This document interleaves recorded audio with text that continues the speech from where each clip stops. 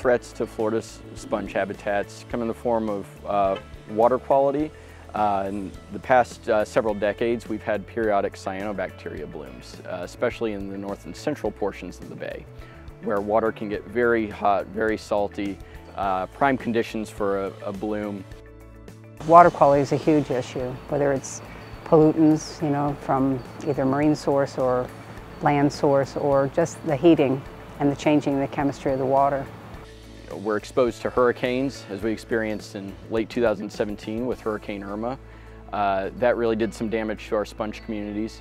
And we also have low-grade persistent stressors, like that of physical debris, either from human debris in the water or debris from storms and wind events that move things around that can degrade sponge communities.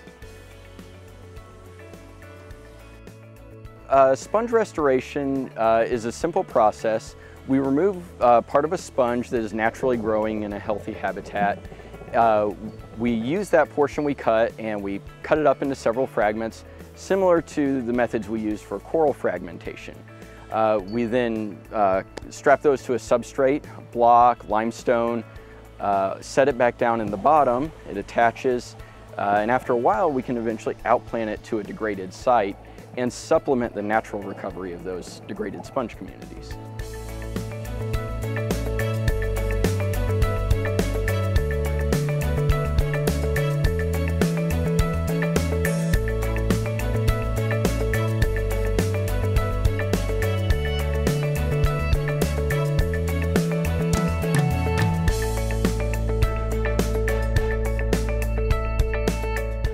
So today we're going to go visit one of our sponge nurseries out in western Florida Bay.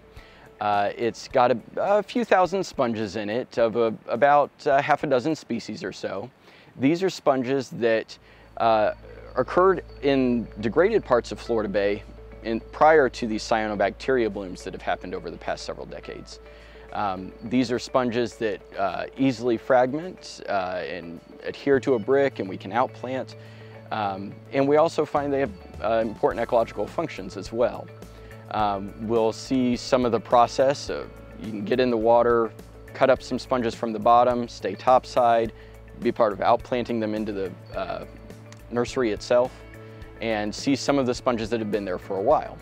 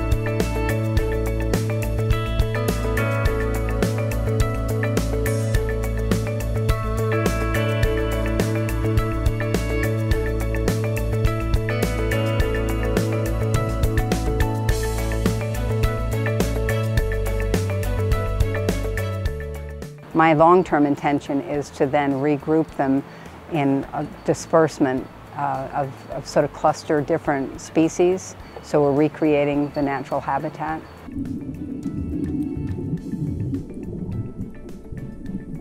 In the right environment, sponges can grow and function within a year, perhaps even less. Other functions may take a little longer when you're looking at broader scale functions, say as habitat for larger adult fishes passing through the area. Well, I can tell you our site's already been successful because they're attached, they're growing, they are starting to look like, you know, full sponges. The very basic things you measure to indicate the restoration of a site are the growth and survival of sponges, but we also pay attention to the ecological functions associated with sponges. That's their ability to filter water, their function as structure for many organisms. That's spiny lobsters, stone crab, fishes. And we also measure the restored soundscape. That's the sound produced throughout the marine environment, in this case by in-funnel snapping shrimp that live within the sponges and make that snap, crackle, pop sound you hear in a healthy habitat.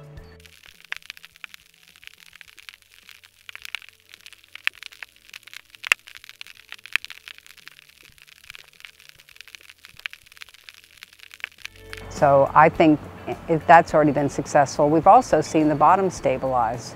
There's been, within weeks actually, there was algal growth and runners of different seagrass species, and fish, you know, started showing up fairly quickly. So it was like, went from a desert to the beginnings of a habitat again, a hard bottom habitat. So I was excited about that. We involve volunteers in this work by providing opportunities for members of the community to come out on the boat with us and really be an active part of restoration. To come out, you can get in the water, snorkel, remove sponges from the bottom. You can stay topside and be part of the fragmentation process. It's really a great opportunity for members of the community to work side by side with scientists and be an active part of the restoration process. We still want to do another 1,200 cuttings by the end of the summer, so I think we'll probably involve more people.